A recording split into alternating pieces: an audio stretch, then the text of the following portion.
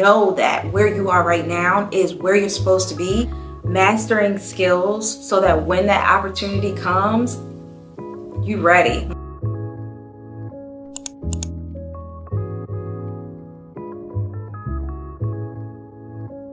Hey y'all, welcome back to my YouTube channel. My name's Brianna, and if you have not yet subscribed, make sure you do so because my content is based on fashion styling, mindset shifts, heavily based on my faith, as well as business tips for you to get started on your journey today. In today's video, I kind of want to do like a storytelling type vibe. You know, I've definitely seen that circling around on YouTube, but I thought it would be cool to talk about my journey and how it actually has helped me to get to the point that I am today, and how opportunities that you may have that you don't realize are really benefiting you for where you're going to go. So to sum all that up, I'm going to tell it throughout my story, my journey. I know I've done a couple of these, but not in this way. So I'll start from the beginning, which was basketball. I never realized that my position as a point guard would help me as I became a stylist. And I say that because I was a point guard. I was a point guard. That means I saw the floor. I saw where everybody was before they got there. Like, I saw the details of all the plays. I saw everything. And if you think about it, when you're styling, you have to see those things. I know sometimes I would get booked for jobs just to sit in front of a camera and see how things looked. I didn't even have to provide the clothes. So just being aware and paying attention to details was so important. I really feel like when I was a basketball player, those skills that I learned actually benefited me as a stylist. So I was a basketball player in high school, right?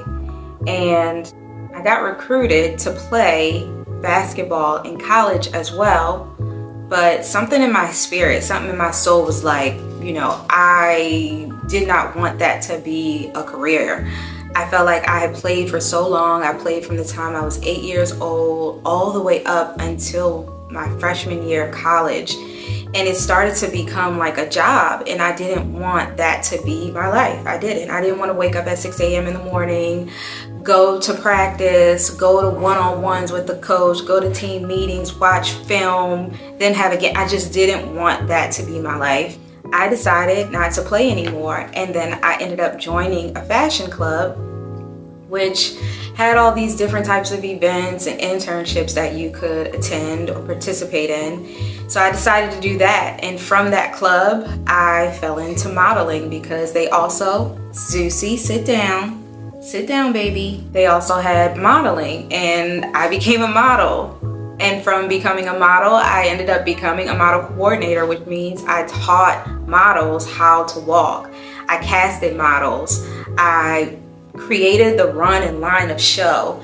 And later on in my career, working New York Fashion Week shows, I did the same thing. I put the looks together according to the flow of the show and how I wanted the run of the show to be. My experience in college, just participating in a fashion club, actually helped me later on in my career. Okay, so we got from the basketball point to that, and you can see how those things also helped me in my styling career. Then I remember, you know, I was interning and everything, wasn't making any money. If you haven't seen my previous video, it's really like the first video I ever did where I kind of give the full story. But I didn't have any money. I didn't know what I was going to do. I came home, I started working a job, and that job had me using Excel spreadsheets and numbers and all those things. And yes, I learned it in school, but not necessarily in a business sense. Like in school, you learn the technical things, you learn, you know, what the functions mean and all that. But in my job, I really learned the meaning behind that. As a stylist, when I get receipts and I'm coordinating or organizing the receipts based on the budget and what's been purchased and how I have to return it back to close a job. I was a billing coordinator, and it showed me how to properly put certain information into Excel spreadsheets or invoices for my business, for styling. So we went from basketball, we went from a billing coordinator, a model coordinator, and even through all those things, I was also a blogger. I feel like I'm jumping around in this, but I'm just trying to, I'll get to the point. Let's backtrack a little bit. I went from playing basketball, going to college, joining the fashion club, becoming a model coordinator. Also, after college, of course, I interned a little bit, and then came back home, got a job as a billing coordinator. And as those 5 things alone really set the tone for the business side of my styling business. But then I also learned a lot of other skills. Coming from doing those things and moving, coming back home, when I was home as a billing coordinator, I still really wanted to do something in fashion. So I was still going back and forth to New York, booking jobs, but I still had that. It wasn't enough for me to just jump and move, because my goal was to move to LA because I wanted to be a commercial stylist and brand stylist. I eventually became celebrity stylist, brand stylist, and commercial stylist, but that was my goal, was to save money in order to do that. When I was styling those jobs, going back and forth to New York, one of them was that New York Fashion Week show, which I learned so much about from college. But I realized that I still wanted to do more of my own. And I've always been like an entrepreneur, where I really wanted to start a business, have my own thing. And so I launched a boutique with my mom and aunt, and it was called Trois Ménages because it was 3 of us. Yes, that was the name. But it was really cute because we had a whole bunch of like nice clothes. We even went to Magic in Las Vegas, where we could meet different vendors who were selling different clothes that we could sell on ours. So like wholesaling, it was a boutique for women. And that alone, me starting a business like that, really helped me understand even what I do today. Even though it's coaching, and even though I sell digital products and things like that, the skills that I learned from running a boutique, actually even just working with family, showed me so many different things within myself. So as far as the business side of things, I learned how to shoot, like photograph. I learned how to use a camera. I learned how to build websites. I learned how to use Shopify. I learned how to list products and prices, and how you determine the amount that you should upsell a wholesale product for. I learned how to use social media to benefit as far as selling an item. I learned so many different skills just from that opportunity, that experience. And I didn't know that that would lead me to where I am today, but I just knew that those skills that I learned would eventually benefit me. We never know.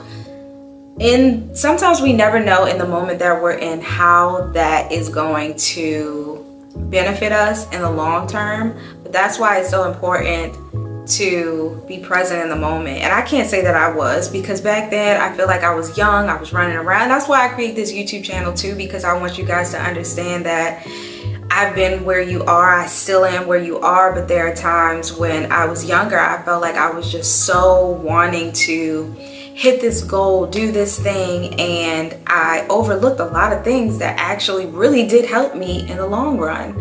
A lot of things that I did help me become the person that I am today. And I want you guys to not be so hard on yourselves when it comes to maybe where you are right now. Maybe you're not where you thought you would be at this moment, but know that where you are right now is where you're supposed to be, and it's going to help you get to where you really want to be. And when you get there, you're gonna have everything you need, because you already do. You're just learning the skills that you need when that opportunity comes. It's literally just about mastering skills so that when that opportunity comes, you ready. Like, you are ready, and it's gonna be like it's nothing. Okay, boom. So the business failed.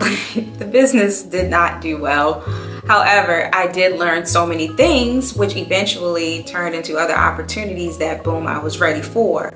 So that happened. Later on in life, I ended up working with different brands to help them launch their clothing brands. And their brands in general. So like working with Under Armour, yes, they're already an established business. However, I came in, I helped with some different marketing as far as content that they had. I remember for Pride, I did it. I did it for the pair of new Steph Currys that came out, for the All-Stars. I think they were the Steph Curry 4s. Don't be mad at me that I don't remember exactly which shoe it was. But I remember I did the Steph Curry. I did a full TV series with them. So that is a part of branding and helping them with marketing as well, because they were pushing their basketball line at the time. Then I also helped a football player launch his line and literally did exactly what I did for my business. Now with him, he already had the audience, he already had the friends, he already had the people that were ready to buy. That was my mistake in the beginning, because I didn't know exactly who my customer was when I had the business with my mom and my aunt. However, with him, he was a football player, he was retired, he had his friends, he knew his price point was high because he knew how much they were going to buy for clothes and the quality of it. And all I had to do was build the website, set up the marketing, great ideas, content, shot. I knew how to pull photographers and models in because I did that as a model coordinator. And also just being a stylist, I knew I knew who the people were that I wanted to work with, because I built up my book of business. I built up the people that I wanted to work with in the industry. So the photographers, the models, the makeup artists, or I just knew how to find people. Like, my skill was so polished that I was able to do that for someone else. Say this to say that that business that failed really helped me long term, because I was able to help someone succeed in theirs. And when you do, sometimes it's not necessarily like fail. Yes, you failed what you thought the outcome would have been. However, it's the lessons that you learn that actually are the things and the skills and the tools that are going to help you when you really need to use it again. So that was another part of it. And then as far as personal styling, brand styling, commercial styling, literally all those things that I did prior helped me be able to style. Like working with models, knowing how to do fittings because I was a model and someone did a fitting on me, or how to pose, and even directing models. Sometimes I knew that from modeling myself, or the business side of things and launching a business and it failing. You know what, I had so many. I remember one time in one of my posts on Instagram, I had like a post where it was just about all the different things that I tried. And I swear it was at least 15 to 20. And I say that to say, you just got to keep going. You know, sometimes I feel like we can get so discouraged if we feel like we failed. And a lot of times we just need to keep going, because it's the lesson in it that we need to learn to get to the next step. And again, it's all about the skills that you learn in order to master them, so that when the right opportunity comes, you'll know exactly what you need to do. Okay, so a little bit more about this road, this journey. Okay, so after working with the football player, that was kind of like, you know, a gig. I'm just hopping around with different jobs where I actually realized, wow, I learned that back then and I'm using this now. From there, I had a friend that also wanted to find a way to create some type of impact and give information, valuable information to people from their journey, their experiences as well. Was previously a model, and it turned into being a skincare coaching line. So how to start a skincare line from scratch. That quickly turned into products, and I became the CEO of that skincare line, which is actually being sold in Revolve and 13 Lune. It's sold in different places. I'm no longer the CEO of that because I decided I really want to focus on this. Like, this is where my heart is. Me sharing information, me talking to you guys, me communicating back and forth, whether it be through DMs, one-on-one coaching calls, YouTube, you know, messages back and forth. Like, that is where my heart is. That's what makes me wake up every morning excited to create ideas and content for you guys and hear the feedback that you have for me. I say that to say, I was the CEO of an actual skincare line. I had all those things happen throughout my journey that I feel like brought me there, but the ultimate part of it that brought me to where I am today was me really understanding where my heart lied and where I really want to be, how I want to leave an impact, how I want to help people. And it's through sharing my heart, sharing the information and experiences that I've had as a stylist, the ups and downs of my journey, and hopefully it helps you so that you don't have to go through the same thing. I built my coaching business. I built an online course where I teach stylists how to start from scratch, start their styling business from scratch, because y'all, I know it's hard to find information out there. So I wrote a book. I literally wrote a book to help you do that. Y'all, I feel like this video was kind of all over the place. I was trying to touch on different topics through storytelling, but I feel like I don't know if I hit it the right way. Please tell me if you feel like you've gotten some valuable information out of this, because I'm really trying over here. I just feel like it was kind of like chopped all over the place. However, I do feel like I hit some good points. So y'all let me know if you feel like this information was valuable to you. I'll get better at these storytelling videos, guys, I promise. But I just wanted to tap into talking about how you just got to be present in your journey and where you are now. And don't overlook some of the things that you're currently doing, because I promise it's going to help you in the long run, the long term of your career. You may not even, like, I didn't know that I was going to do anything in skincare. No idea. But I did. And I realized that all those things led me up to that. All those things led me up to where I am today, and even realizing that this is what I really want to do. So I want you guys to just be present. Be present in the moment. Be present in your opportunities that you have now. Trust your intuition. Like, trust that what you are doing right now and where you are right now is where you're supposed to be. Continue to take action steps. Definitely continue to take action towards where you want to go, because you will stumble across or get a sign, or something's going to happen to let you know that you're on the right path, or if you're not. So just be present enough so that you can notice when those things come. I love you guys, and I hope you found this video helpful.